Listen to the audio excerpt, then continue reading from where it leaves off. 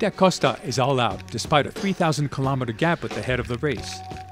The Spaniard is crossing Cape Finisterre, while the first are approaching the Cape Verde archipelago. Hi, we're back in the game after 4 days at a stop. I'm very motivated. Off for the world around. Here we are. At the outposts, Armel Leclerc, some distance ahead, had taken the lead on his pursuers. He is now under Alex Thompson's threat. Indeed, Alex has made an incredible comeback, covering 455 miles, about 850 kilometers in 24 hours. They're going pretty well. I've been going a little bit faster in the last day or so I'm pretty happy about that.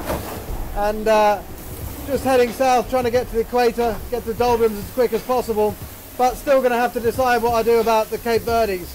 Do I go leave them on the port side?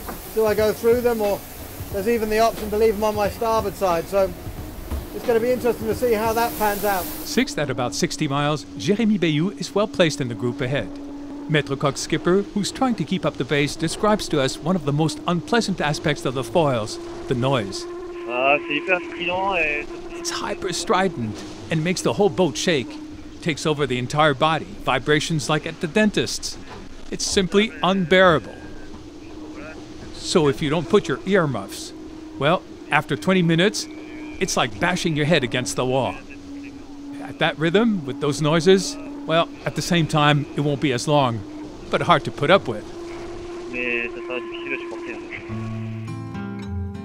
If the ones ahead keep that pace, records will be broken.